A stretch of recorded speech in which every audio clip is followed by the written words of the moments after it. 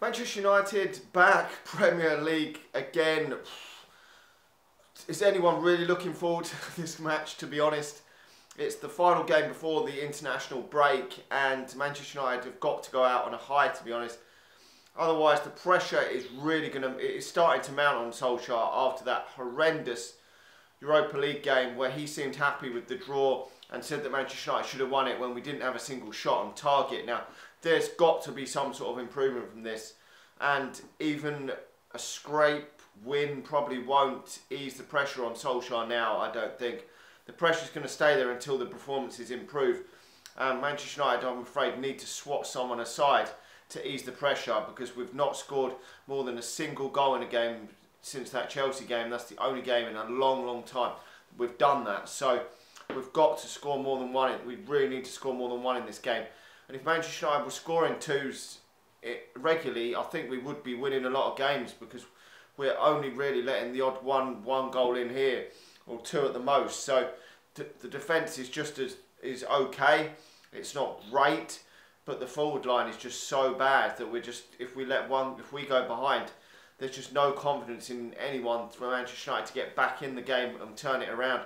And I can't remember if any games where Solskjaer has turned a game around through his tactics, through his changes, through things of what he's done. I mean, Manchester United have got back in a few games under Solskjaer, and most of them, I think they were pretty much, probably all pre him signing the contract to be permanent manager.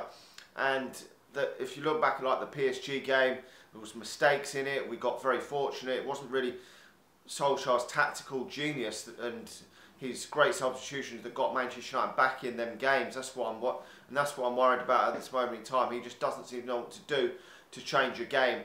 And we've got to get the 3 points in this one. There is no question about it. Newcastle have been absolutely fucking dog shite. Steve Bruce is under massive pressure as well. And to be honest, this has got the writing of a 0-0. It really does. Neither side is scoring many goals.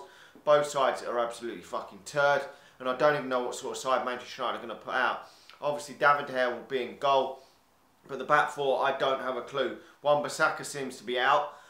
So probably going to be Tuanzebe at left back, Ashley Young at right back, and then Maguire and Lindelof as the centre halves. I mean, I personally think he should carry on with Brandon Williams in there probably, but he probably won't. Probably not too many youngsters thrown in the deep end so early on in their careers when we're playing like absolute dog shite.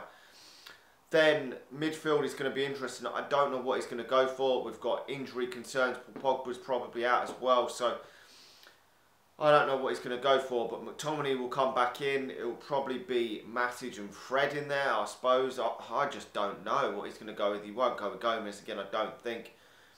And then the forward lines. I mean, Jesus Christ, is he going to play someone? Oh, I don't know. This is a real conundrum. He could go with a forward. I mean, you got the three in midfield, then the four. I don't know. I mean, the forward line, he's probably going to play Pereira out one side. I mean,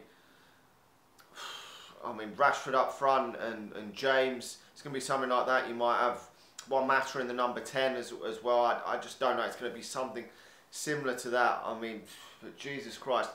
There is not much to get excited about. I can't see him playing Greenwood again from the start. He hasn't done in any Premier League game.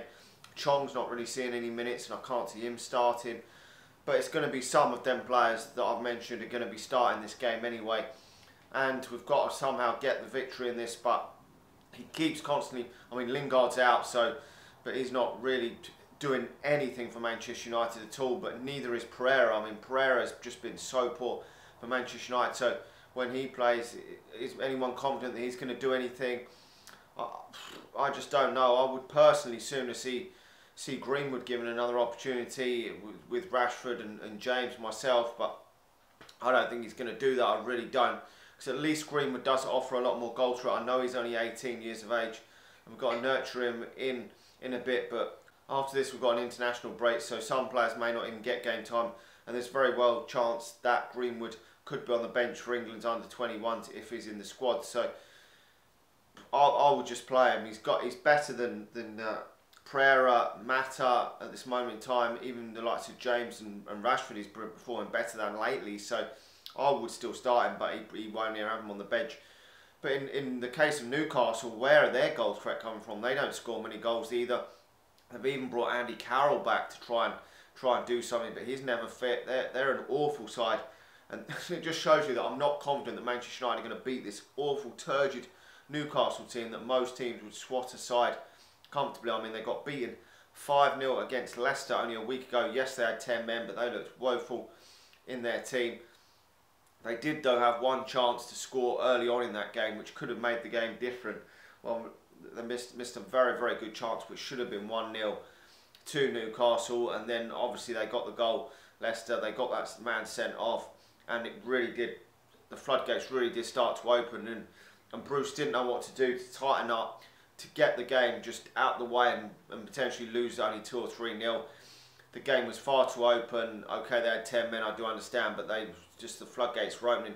And if that sending off had been another 20 minutes earlier in that first bit, it would have, in the first half, it could have been 6 or 7s that game probably, because they just looked like they were going to collapse. Were collapsing Newcastle, but I don't know what I can't see Manchester United winning this game somehow. Our away form has been woeful. I'm going to go for the draw, 1-1.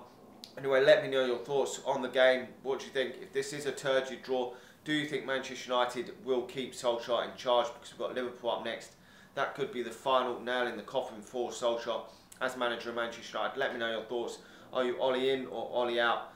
Let me know your thoughts on the game. Like the video, subscribe to the channel if you're new, and I'll talk to you all again soon. See ya.